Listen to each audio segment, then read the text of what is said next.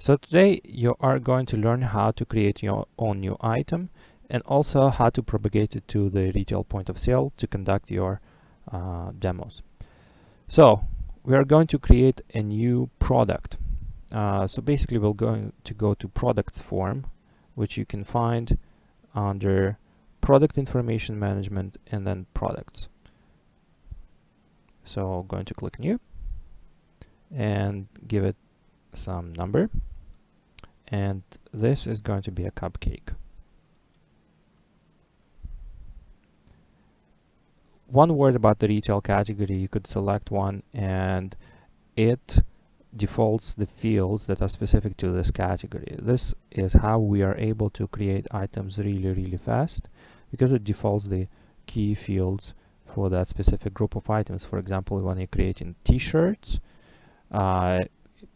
t-shirts usually have size like small and medium, so all of these additional attributes that are specific to t-shirts as opposed to shoes are inherited, and that inherits probably half a dozen to dozen fields and greatly speeds up the setup of the new SKUs, which helps retailers who have thousands of SKUs. Then this is a cupcake. What we need to fill in here are dimension groups. For the dimension group, we're going to say we're going to use a site and a warehouse. And for tracking dimension group, we are going to use none of these. So this is a very simple setup: no tracking dimensions, no serials, no batch numbers. Very simple item. Then we are going to release this product. So for companies who have multiple legal entities for various reasons, they keep this data separate, and we are going to release it into our USRT company. This is where we will add additional data for this item definition.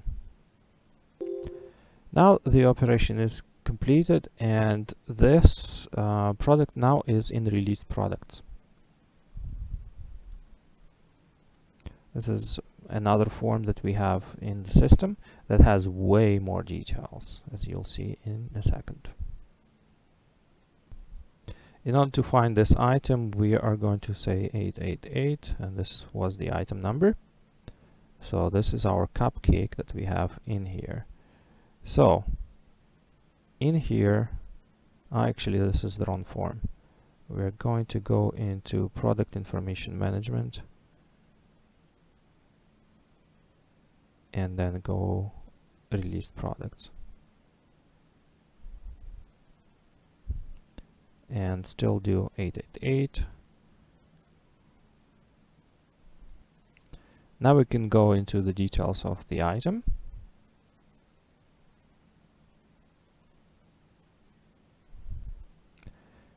And in here we have to define a couple more fields.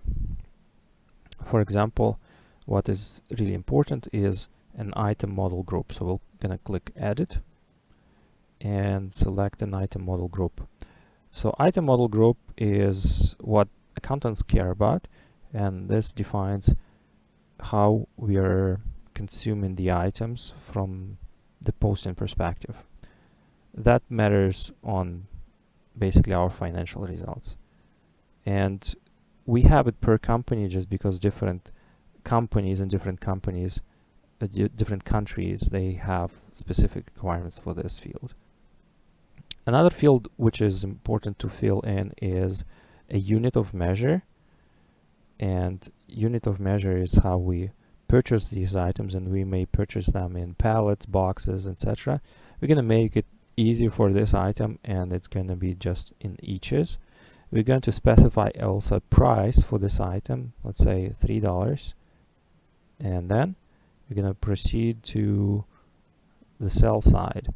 So also going to sell them in eaches, and we are going to specify a price in here, and the price is going to be, let's say, $6.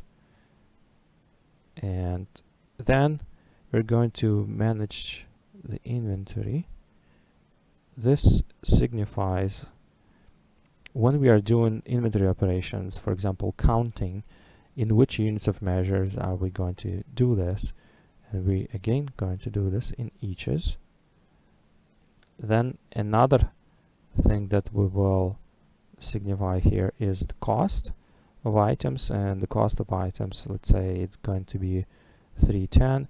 So we're gonna have a cost slightly higher than the purchase price because it takes a little bit of time and the cost to transport the items, to receive them, to stock them. So we're going to bump up the cost a little bit. Then we also have a retail tab. We actually don't need to specify anything right now on this tab, but it has plenty of interesting fields that we have here. For example, valid from and valid to, which restricts when are we able to sell the item. So for now we're not going to fill anything in here. We're going to learn all about these fields further. Now that we have defined an item, we have to define where the item is available. In order to do this, we have to include an item to an assortment.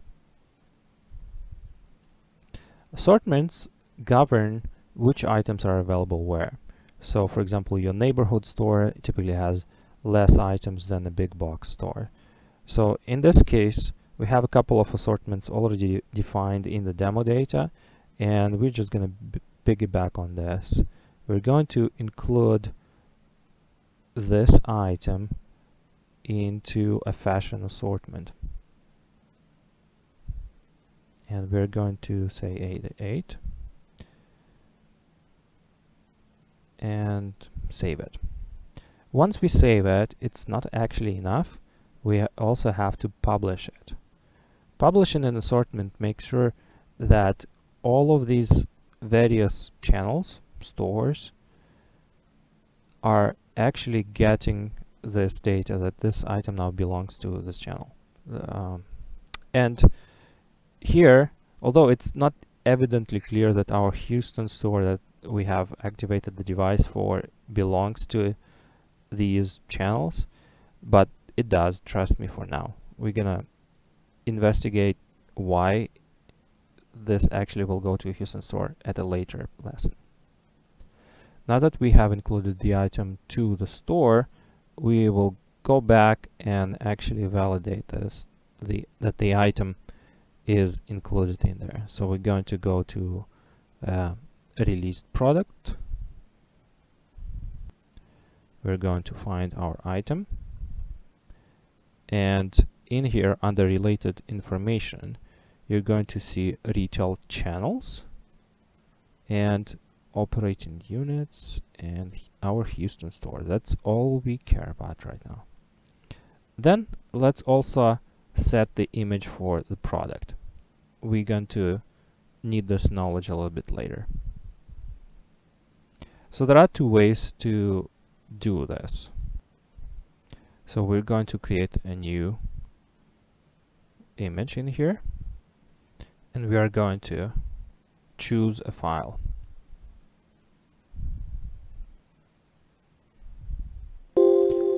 This makes sure that on the headquarters side and also in the call center we're getting this image right. Then there is an additional parameter to set, which is a media gallery, and the media gallery that defines how our point of sale is getting all these information. So we are going to find a picture of a cupcake on a URL. So typically the content management system will dump all these into a folder. For now, we're just going to pick one image from a URL. So what we'll do, we'll add a new URL in here and paste it here, and then click OK. Note that the URL should start with HTTP. Usually it just frowns on HTTPS, and then we are going to just delete the other ones just because they don't make any sense for now. So this is what is going to be displayed on the catalog at the point of sale, and we're going to mark it as default. So now we have to do a couple of more things, which is to send this data to the point of sale.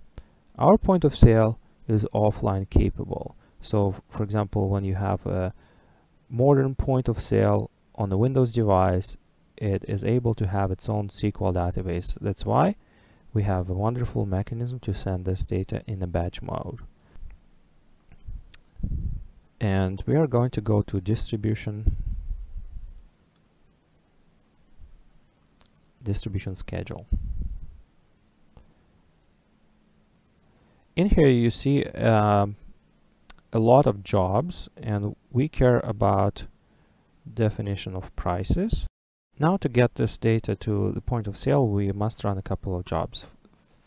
First, we are going to run a price job, and then the system will take a minute. I can run another form in a separate browser tab, and I can run a products job in here. Then typically I also run the job that includes all the other jobs, just in case I missed something, which happens sometimes. So this is job 999, and I also will run it just in case. So you could check the status of the job by clicking history.